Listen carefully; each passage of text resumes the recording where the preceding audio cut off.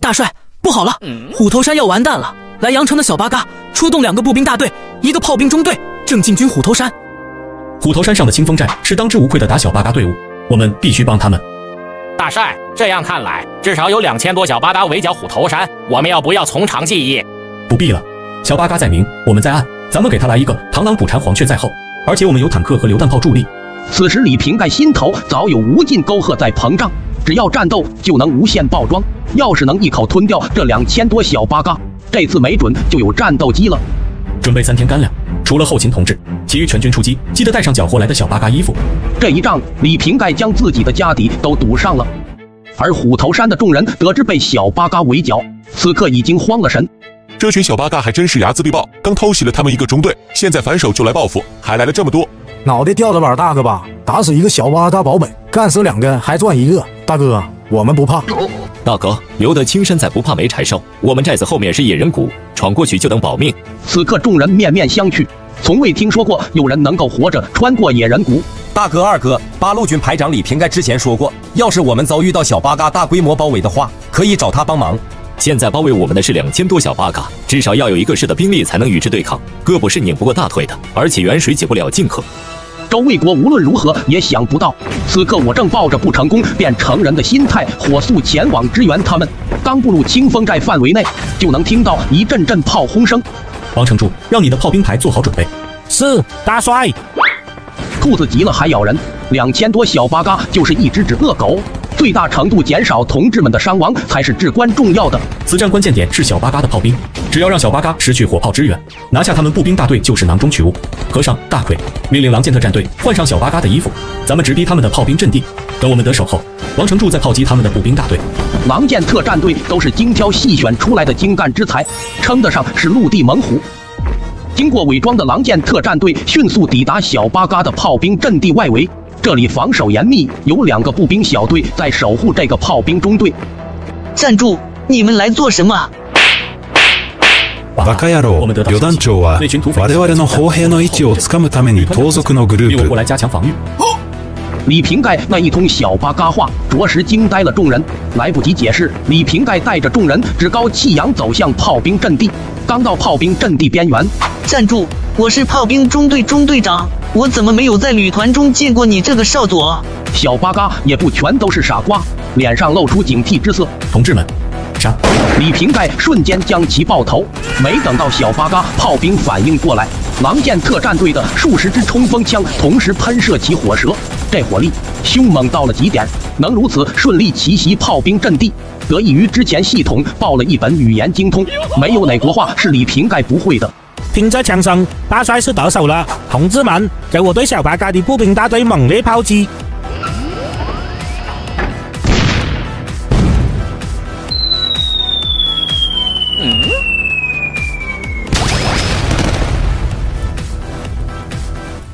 八嘎，炮兵中队那群蠢货，怎么轰击我们了？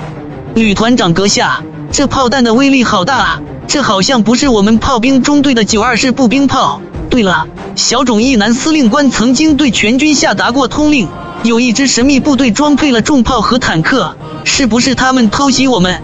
那你，神秘部队，还有坦克，这都是帝国那些愚蠢的废物，为了推脱责任虚构出来的。我们帝国的装备和武器才是最强的。续接上回，为了爆出战斗机，我带众人支援清风寨的兄弟部队。我的先头特战小队换上小八嘎衣服，此时已经拿下了他们的炮兵阵地。长官，你快看，快看啊！不远处，3辆坦克形成尖刀阵型正在挺进，后面数十挺机枪也喷射着火舌。那些所谓的战无不胜的小日国勇士，此刻正一片片倒下。八嘎，果然是那支神秘部队，这起码是1个军的火力配置。小小的清风寨居然能够引起敌军1个军来反攻我们，命令炮兵中队炮轰他们的坦克。报告旅团长阁下，炮兵中队无响应，炮兵中队无响应啊！小八嘎的炮兵已经被我的先头部队送回了老家，自然是回应不了他们的。八嘎，赶紧打旗语！大帅，这好像是小八嘎催促炮兵进攻的信号。小八嘎那边急了，嘿嘿嘿。和尚走上前来，忍不住嘿嘿一笑。好，我们听指挥就是，全体听令，给老子狠狠地炮轰他们的步兵阵地！随着李瓶盖一声令下，小八嘎的迫击炮成了我方的掌中利器。女团长阁下，太好了！我们的炮兵中队终于开始反击了。迎接他的是好几个大逼斗。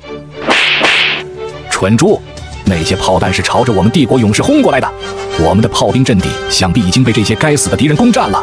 上报小种一男司令官，就说我们被华国那支神秘部队包围了。这次他们已经发展成一个军的规模，请小种一男司令官务必派兵支援我们。嘿，我们遭遇的都是一群怎样的敌人？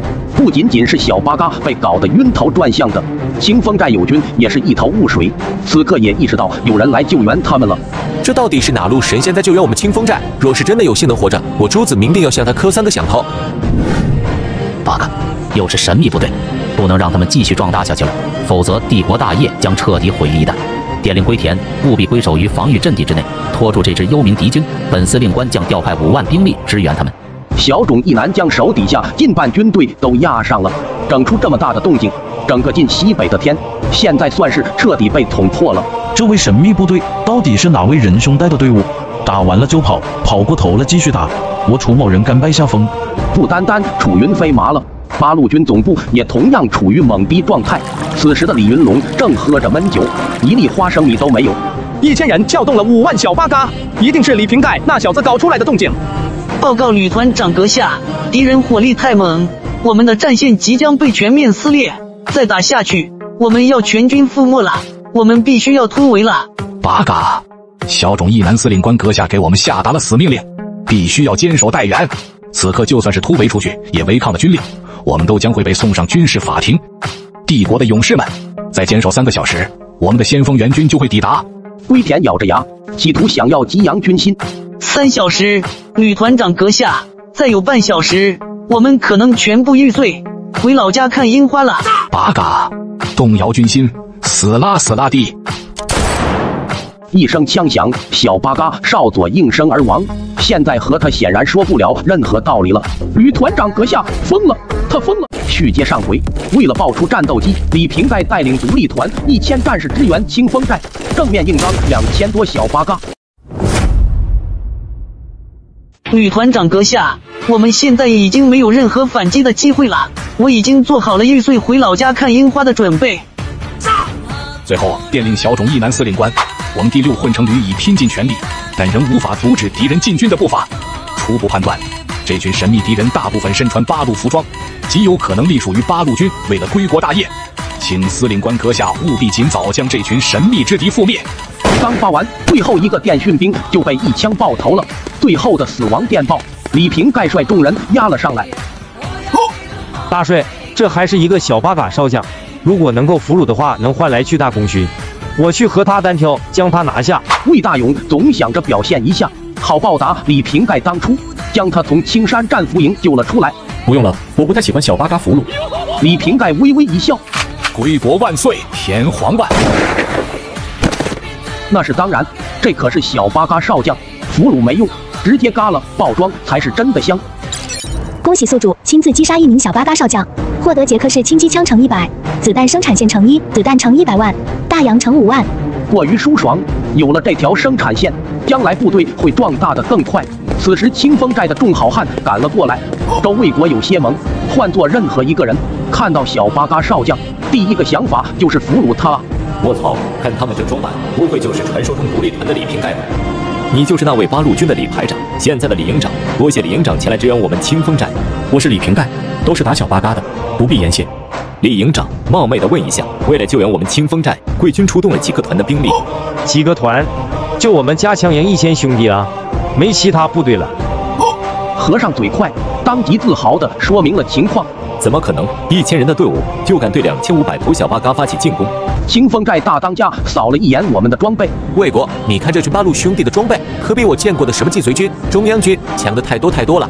现在看来，他们以少胜多也在情理之中啊。周卫国此番莫名的觉得滑稽，想当初自己在中央军的时候， 10几万中央军被几百个先头小八嘎追着跑。李营长，小八嘎的一个旅团蛇在这里，小八嘎很快会疯狂反扑，我们得及早离开这里。李营长，山高地远，以后若是有机会，我们清风寨必定会生死相报。是啊，李营长，以后上刀山下火海，您尽管招呼。周卫国这种抗日大才，李瓶盖可是缠了很久了，怎能错过？诸位，清风寨因为小八嘎的炮击毁了大半，你们能去哪儿呢？有没有兴趣加入我们独立团？别的我李瓶盖不敢保证，但要说打小八嘎，在我的加强营中，绝对让你们打个够。李瓶盖的加强营火力之凶猛，堪称罕见。与其出去晃荡，惶惶如丧家之犬，倒不如加入到李营长的队伍中，一起打小八嘎。卫国，你看李营长盛情邀约我们。周卫国虽然只是清风寨2当家，但是有威望，朱子明还是得征求他的意见的。既然大哥想要加入，我自然没意见。李瓶盖平天一员大将，喜不自胜。大帅，战场已经大刀万匕，交火步兵炮，掷弹筒，重机枪无数。对了，大帅，还有2000支3把，大概还要吗？要不要找个地方直接炸了算了？虽然李瓶盖的黑云寨仓库里堆满了吃灰的3把大盖，但是王大奎这样说话就有点飘了。